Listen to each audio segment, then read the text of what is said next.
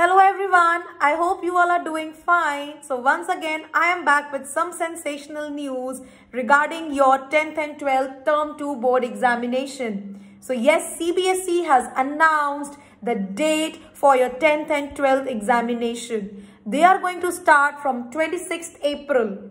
For class 10th, they are going to continue till 24th of May, whereas for class 12th, they are going to continue till 15th of June.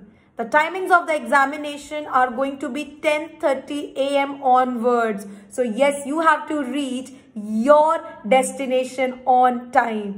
I hope this piece of information will be useful for you. And one more thing, the date sheet, if you want to check, it is available on their official website.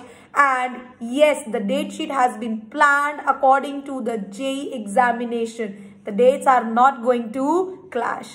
So I hope this piece of information will be useful for you. Thank you guys. See you in the next video. Bye-bye.